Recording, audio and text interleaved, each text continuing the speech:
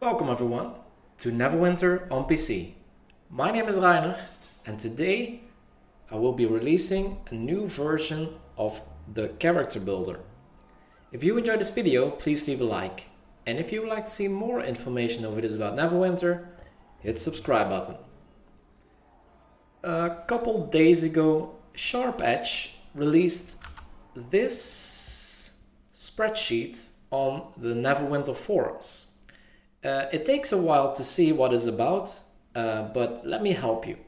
This spreadsheet lets you calculate in different scenarios whether you live or die from certain attacks in the Tower of the Mad Mage trial. And if you die, you can see how you can basically stay alive. You can tweak some defense buffs and debuffs, and by that you can determine how to stay alive. Now this thing is not editable, you have to download it and then make a copy and then work with that.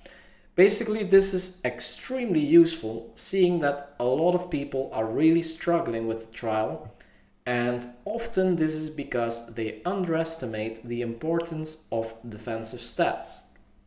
Now this spreadsheet is kind of advanced. It works with effective hit points, which is a concept that not everyone will master.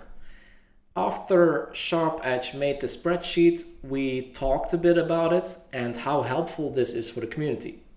This gave me an idea, which you probably can already guess, but we'll get there. We are now on version 0.4.8.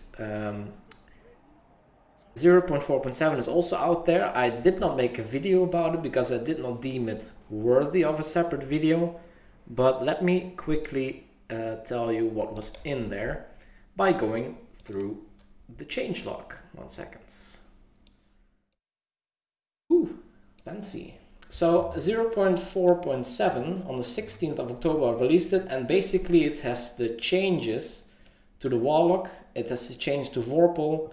I fixed the custom gear tool and I added some sort functions. This is actually very nice.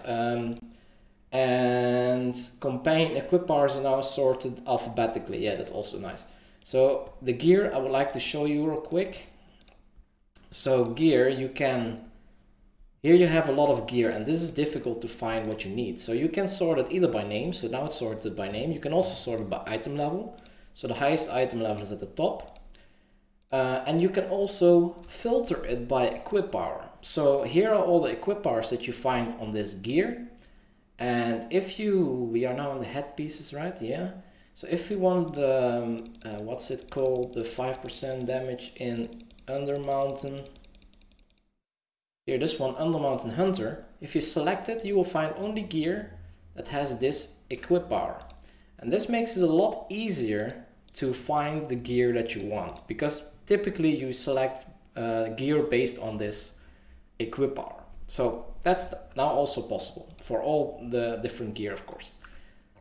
And the companion equip powers, let me real quick select this. So here, if you select the power, now this is all alphabetically sorted. So that's a lot easier to find now. Yeah, I need to make this colored. Anyway. So that's 0.4.7, relatively small update, just some fixes to make it correct again because of the changes of the game. Here you can already also see the changes. 0.4.8, the first thing, and you already saw it, I guess, I made the builder a little bit more aesthetically pleasing.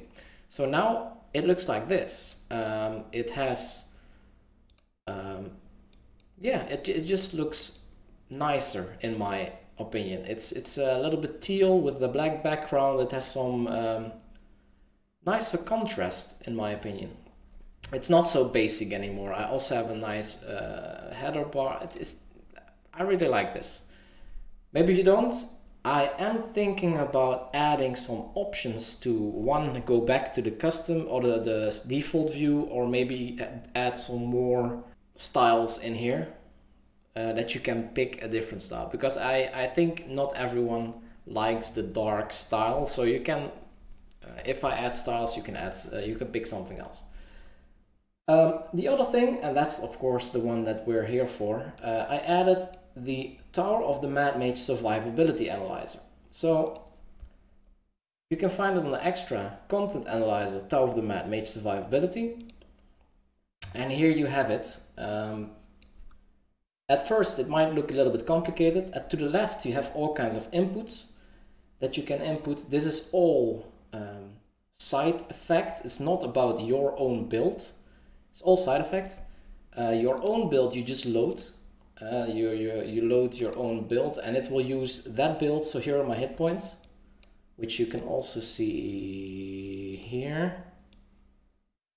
And these are my hit points. They're also here now. And it also uses my defense and my deflect, which determines this here, and also my crit avoidance. So here are the percentages for Halisol to crit, to deflect, blah blah blah. Here you see all the attacks. I categorize them in unavoidable hits, so these ones you always have to be able to tank. And you can already see that with my build, I would die if I don't deflect Superstorm. Superstorm is the starting power of the electric rotation, and it would die. It would kill me by 152,000 HP, but I do live somehow, and that's with these options. So typically I don't go in there with 0 shields. I always have some shield, and also some other stuff is active when we go in there. You also see tank hits, so these are for everyone. Everyone will get hit by this. You also have tank hits. Tanks have to be able to tank this stuff, so it's not really applicable for me normally. It shouldn't be. I could deflect one Annihilate stack or the first hit of Annihilate if it deflected, for example. Things like that. Hypothermia is for the healer. It should not crit. So here you see if you're alone it will do more damage. If you're with 2 people it's divided by 2, etc, etc. This is all unmitigated damage, by the way. You can see exactly what the damage is. So 1.1 million base, and here you can see what mitigated is. So if it hits you, you basically reduce it in half because my defense is kept.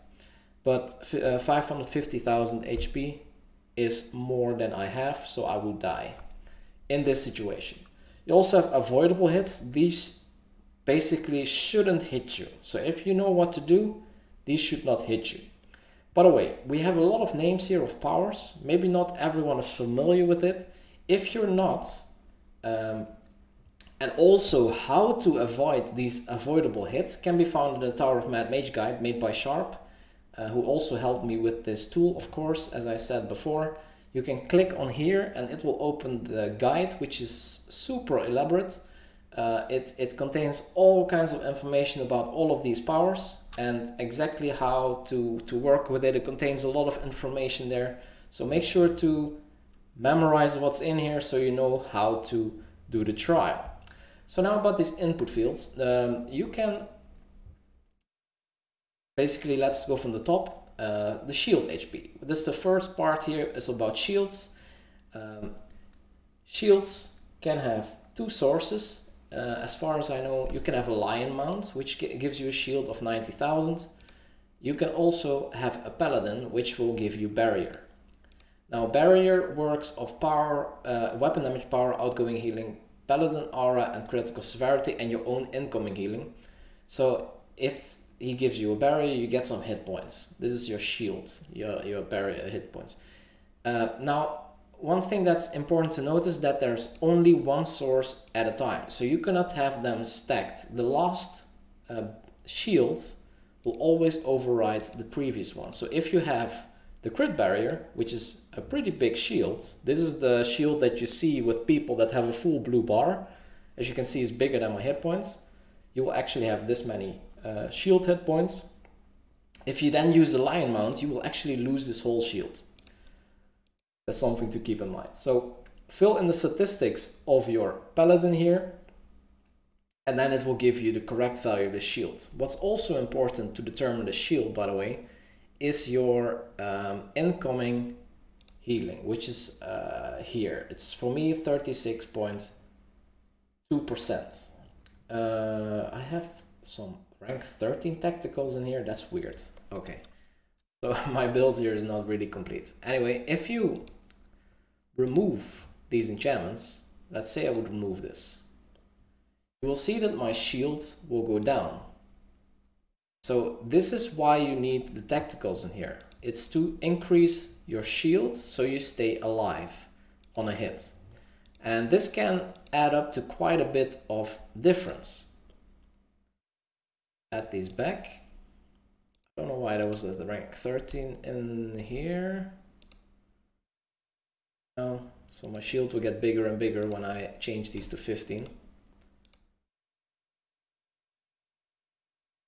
15, and this should also, oops, this should also be a rank 15. Okay.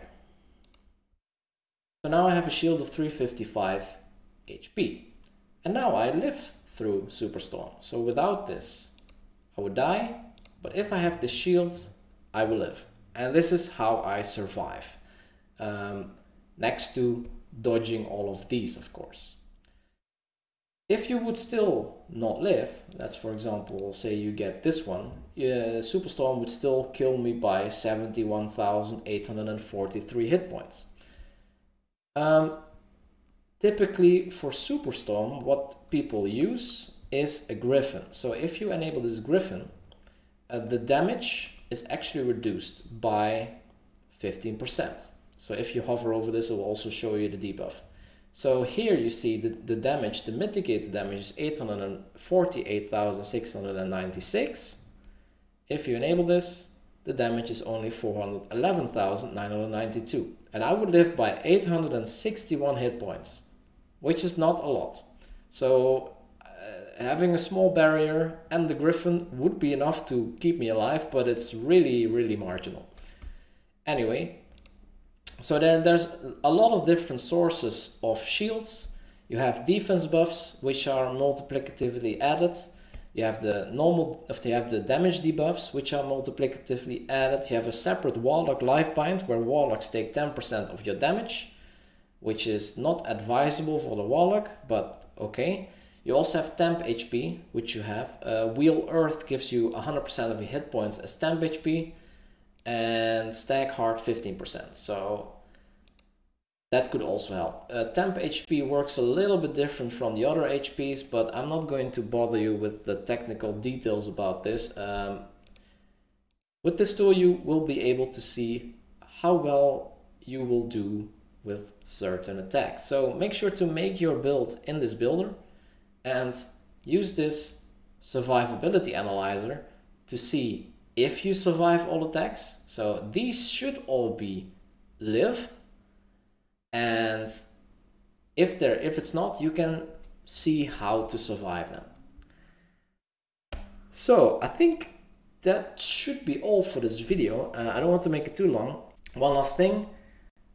For more information, we almost have a Discord now of 1,000 people, and there's a lot of talk in there, people discussing Mod 17, builds, Tower of the Mad Mage. There's a lot of discussion, so make sure to come to my Discord and join the party. You're missing out. If you have any remarks on this video or any suggestions on what to investigate next, feel free to leave a comment below, and don't forget to subscribe.